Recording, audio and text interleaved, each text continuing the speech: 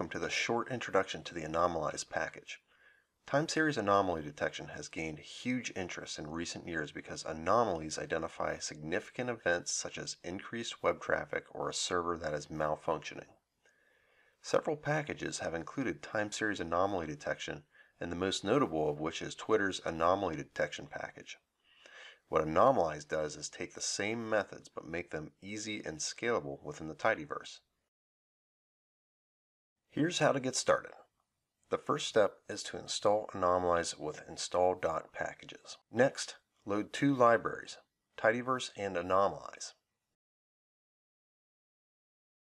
Next, let's get some data. Anomalize ships with a dataset called Tidyverse CRAN downloads that contains the daily CRAN download counts for 15 tidy packages from January 2017 through March 2018. Next, let's see which values are anomalous.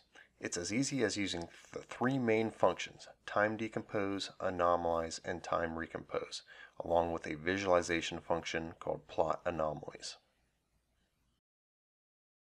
We can inspect the anomaly chart that was returned, and we can see that the 15 tidyverse packages have been anomalized. And that's it.